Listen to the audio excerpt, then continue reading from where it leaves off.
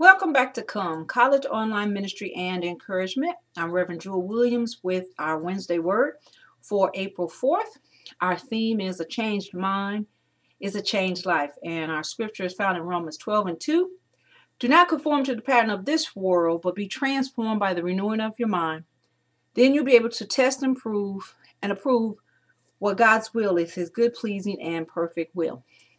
Please go to the website, and as you'll notice on the screen, we do have a new address, which we're launching the update of our website this month of April. And it's still Williams Innovative Network, except it's at weebly.com, and you'll see that on our site. So it'll be a little easier to access the Bible study. You'll go and there's a link that says Bible study. You can go right in there. It's in a blog-like form. And if you have any questions, you can answer them right in there. And also the Wednesday messages will be right on that link. So this month of April, we'll be looking at having the mindset that Christ did. One meaning for the word mindset is approach. So Jesus approached different groups in his ministry on earth.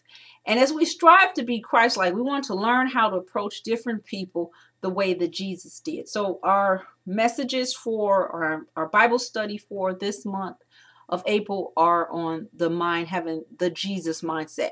And so today we're going to look at Jesus and the multitudes. And I'm reading from Matthew 9:35-38. And it reads, "And Jesus went about all the cities and villages, teaching in their synagogues and preaching the gospel of the kingdom, and healing every sickness and every disease among the people. But when he saw the multitudes, he was moved with compassion on them, because they fainted and were scattered abroad as sheep having no shepherd. Then saith he unto his disciples, The harvest truly is plenteous, but the laborers are few.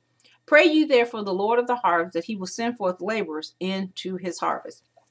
And so Jesus, we'll see, is giving you a little background. We see Jesus in his ministry. He's going about the cities and the villages and his teaching and their synagogues, and he's preaching the gospel of the kingdom, and he's healing every sickness and disease. So Jesus is about doing what he was sent on earth to do. He's at the beginning of his ministry, and so he's doing what God has sent Jesus to do.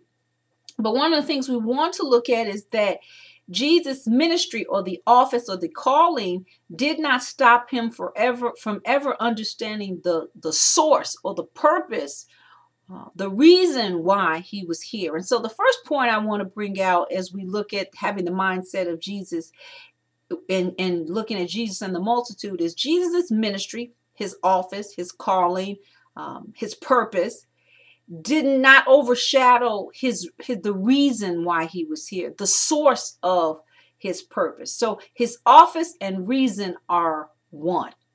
And what I mean by that is real easy as believers to get so caught up in serving Jesus and doing for Jesus that we kind of leave Jesus out of what we're doing and why we're doing. And so what happens in those instances, we can get so busy in our churches, singing in the choir, or being on the usher board, being a deacon, being a minister. We can so get caught up in those offices, our ministries, that we forget the source of why we do everything. And not only the source, but then we forget where this is actually leading us to, what it's supposed to affect. And Jesus didn't forget that. What was the reason? Well, the reason was he came for the needs of people. So him teaching in the synagogue, him preaching the gospel, him healing sicknesses and diseases and setting people free was for the needs of the people. It wasn't about him, but it was about the needs of the people. And that moves us to the next point. People's needs moved Jesus. And we see that in verse 36 where he says, "But when he saw the multitudes, he was moved with compassion on them." And so his compassion, his love moved Jesus into action. We see that he would not have taught, or he would not have preached had he not been moved by the needs of people to know the truth. He would not have healed sickness and disease if he was not moved with the plight of people and a desire to bring them to wholeness. Jesus would not have died on the cross had he not been moved with compassion and saw that we were lost and in need of a Savior. So Jesus' compassion, and in fact, he is a compassionate Savior. Jesus' compassion moved him to meet people's needs. If we're going to have the mindset of Christ, we have to see the needs of people, pray for a Jesus-like mindset, and then be moved with compassion, love, into action to do something for those needs. In other words, we can no longer look at people that are going through situations and circumstances and simply just say, gossip about them or just talk about them or say that's a shame. We really have to now say, okay, it's a shame, but what am I going to do to make a difference? And then the third point I want to bring out is Jesus' compassion requires response from his followers. And so one of the things we want to see about this too is that not only do we want to be moved like Jesus was, but we also want to know that there's a requirement for us to be moved with compassion. How do I know that? Well, in verse 37, after Jesus saw the multitude, he was moved with compassion. What moved him? He said because they were fainting, they were getting tired, they were scattered abroad. There was no unity. There was no purpose. They were just there. And he said, as sheep having no shepherd. He was moved because the people had no one to lead them and to help them to follow what they needed to be following in order to walk right with God.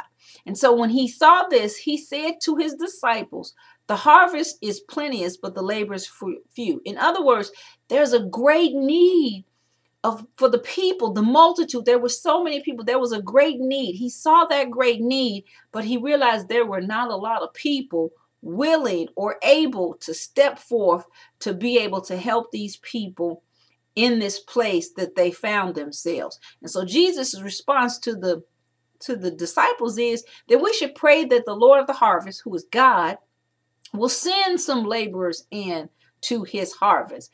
So that's what we're here for. Somebody prayed that God would send those to the world to reach them. Well, that's where you and I are here. That's why we're saved. It goes back really to the main thing about having this mindset. This mindset requires you and I to have an outlook to see what God desires us to do. And so we're going to have a changed mind, to have a changed life.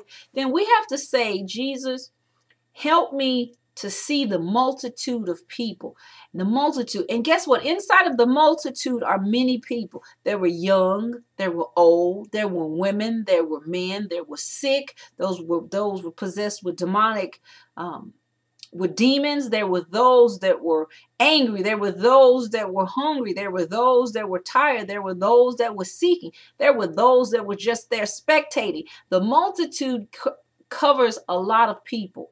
And so you and I have to be ready that when we go forth, there are going to be a lot of people that we're going to run into. But the one thing that we know is Jesus had the same response. He saw each one of them and he was moved with compassion because he saw them as lost without a shepherd. Initial shepherd, not without him being the shepherd of their souls, but also they did not have anyone to lead them into the truth, someone to walk with them, to disciple them, and to help them to become Christ-like. And so our mindset today is we need to ask Jesus, ask the Lord to help us see the multitudes, the many people, the way that he saw them. And he saw their needs. He had compassion on them, and he was moved with that compassion to do something about it. These are going to be some really great lessons. And as we're going into the month, this is the month of Easter, but we also want to remember that Jesus equips us so that we can do all these things. Let's have a word of prayer. Father, we thank you for giving us the mindset to have this mindset of Christ so that we can see the multitude, the many people. Help us to be moved with compassion when we see their needs, and then move to do something, to pray, and to be your hands in action in the world. In Jesus' name we pray. Amen. God bless you.